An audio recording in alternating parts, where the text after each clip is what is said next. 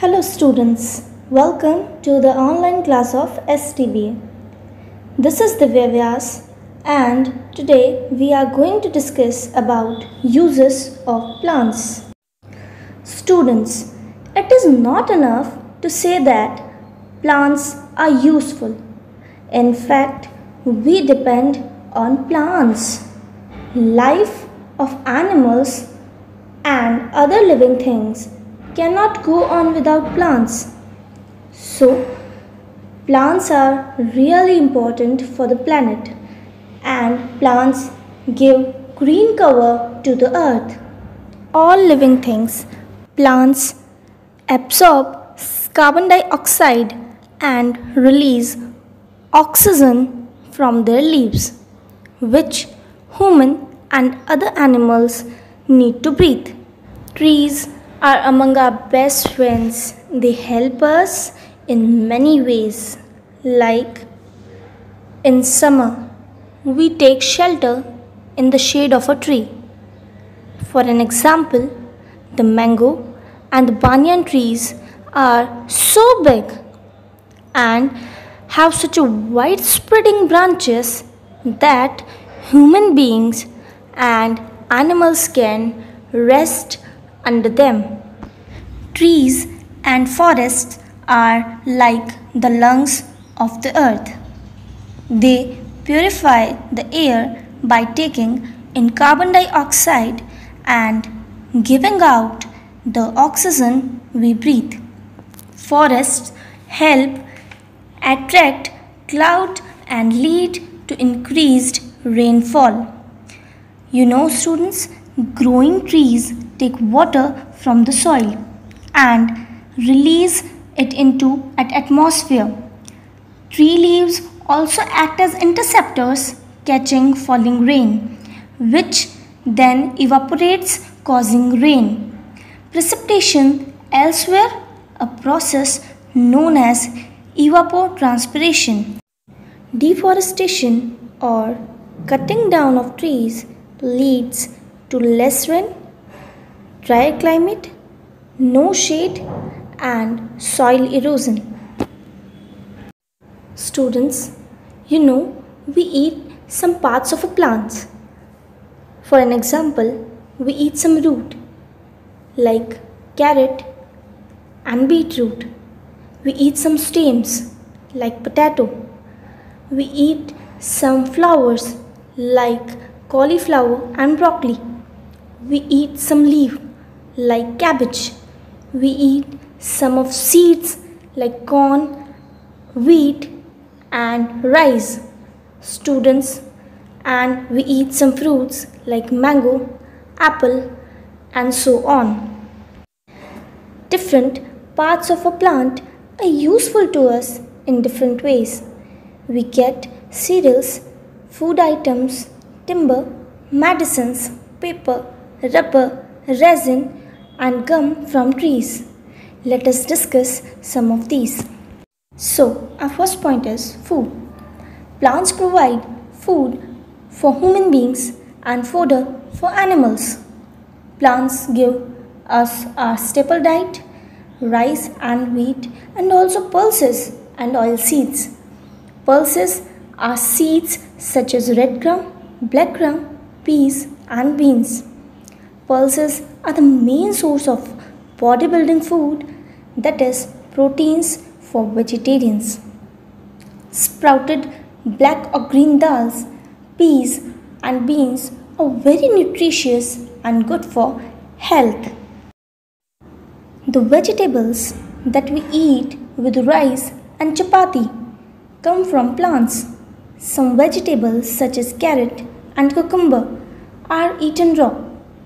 Delicious fruits such as mango or pineapple also come from plants. Let's discuss about oil. Plants used for extracting cooking oil. Seeds of trees and plants are the main source of the oil we use for cooking, like groundnut, coconut, sunflower, mustard, and so on. In Europe, olive oil is used as olive trees grow in the Mediterranean region. And students, do you know coconut oil also used for cooking? Some seeds such as cottonseed give us oil that is non-edible. We cannot use it for cooking. Such oil are used to make soaps. Next point is fodder. Plants also provide food for animals. They are a source of fodder for herbivorous animals. You know students, fodder, a type of animal feed, is any agriculture foodstuff used specially to feed domesticated livestock such as cattle, rabbits, sheep, horses, chickens and pigs. Fodder refers particularly to food given to the animals rather than that which they forage for themselves. In large cattle and sheep farms, alfalfa grass is grown to feed the animals. Dried stems of plants and hay are also used as cattle fodder. So, our next point is medicinal value of plants. Many plants have medicinal value. Medicinal plants such as aloe, Tulsi, Neem, Tumeric and ginger cure several common ailments. These are considered as home remedies in many parts of the country. It is known fact that lots of consumers are using Tulsi for making medicines and other activities in their day-to-day life. The leaves of the Tulsi plant that most people grow in their homes, that is good for cough and cold. Second, neem. The extract from the leaves and seeds of the neem tree is good for skin disease. Neem leaf is used for leprosy, eye disorders, bloody nose, stomach upset, loss of appetite, skin ulcers, disease of the heart and blood vessels, fever, diabetes, gum disease and the liver problems. You know students, dry neem leaves are placed among woolen clothes to keep away moths. They are as good as mothballs or naphthalene balls. So next point is turmeric. Haldi can act as an antiseptic. Turmeric is commonly used for conditions involving pain and inflammation.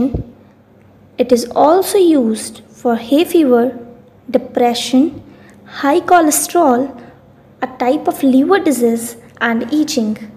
The next point is Cinchona tree. The medicines of treating malaria is made from the bark of the Cinchona tree. Cinchona is a tree people use the bark to make medicine. Cinchona is used for increasing appetite, promoting the release of digestive juices and treating fullness and other stomach problems. It is also used for blood vessels disorders including leg cramps. Next point is eucalyptus oil. Eucalyptus oil is used in the all balms for headache and for treating cold and cough. Next point is sandalwood. Sandalwood paste has a cooling effect. Sandalwood oil is considered to be good for the skin. So students, our next point is garlic. Garlic helps in digestion. Garlic is widely used for several conditions linked to the blood system and heart, including high cholesterol, heart attack, heart disease and hypertension. So students, our next and last point is ginger. Ginger juice is good for the throat and for digestion. It has been used to help digestion, reduce nausea, and help fight the flu and common cold. Ginger can be used fresh dried, powdered, or as an oil or juice. So, students, remaining part of this chapter we will continue in our next session. Thank you.